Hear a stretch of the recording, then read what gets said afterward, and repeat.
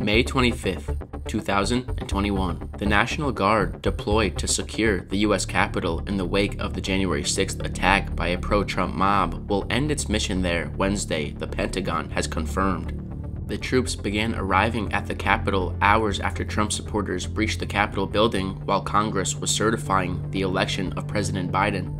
The number of troops at one point peaked at 26,000, representing all 50 states, 3 territories, and the District of Columbia. Their strength has been gradually reduced and roughly 1,600 members remain at the complex, where the U.S. Senate and House of Representatives meet and have office space.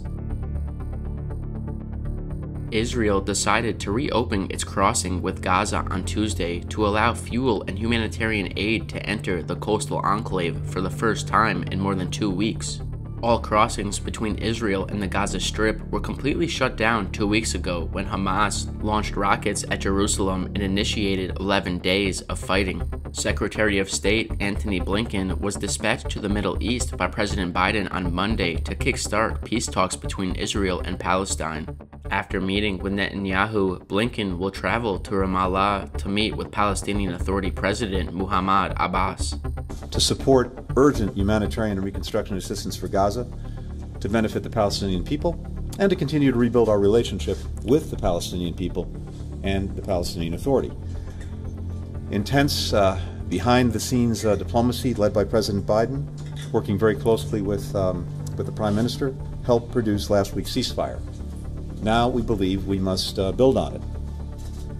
That starts with the recognition that losses on both sides were profound. If Hamas breaks the calm and attacks Israel, our response will be very powerful.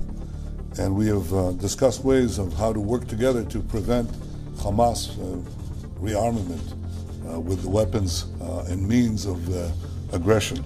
We need to work together to expand normalization between Israel and Arab and the Muslim world, and deepen the peace treaties that we already have. We discussed also how to improve the lives and the conditions of the Palestinians, the humanitarian conditions in Gaza. European leaders on Monday agreed to significantly toughen sanctions on Belarus and to bar European Union airlines from flying over the country's airspace, dealing a potentially crushing blow to their economy. A day after Belarusian authorities forced down a civilian jet and pulled off a dissident journalist. The measures, backed by all 27 EU leaders, were an unusually fast and powerful response to the brazen move by Belarusian President Alexander Lukashenko. The immediate issue before us is the appalling, reckless and unacceptable activity by the Belarusian government yesterday in forcing down a Ryanair plane and the arrest of Roman Protasevich. We call for his immediate release. We believe this action is contrary to all principles of democracy, freedom of association, free speech, and also endangered European citizens and the crew on that aeroplane, and its behaviour that's not acceptable. And many leaders this evening will be discussing this, and we from an Irish perspective will be calling for a very firm and strong response to this action. Several people were killed in a shooting on Monday outside Columbus, Ohio, according to local news reports. The shooting happened in West Jefferson, Ohio, a village of some 4,000 people about 20 miles west of the state's capital city. The authorities told the Columbus Dispatch that they found the victims' bodies inside and outside of a duplex residence. And we are asking that if anyone has information who was at that park, saw anything, recorded anything on their cell phones, is to provide that information to the Columbus Police. A man has been arrested after calling a police department and threatening to kill a police officer before attempting to run over several cops and driving his car through the station's lobby.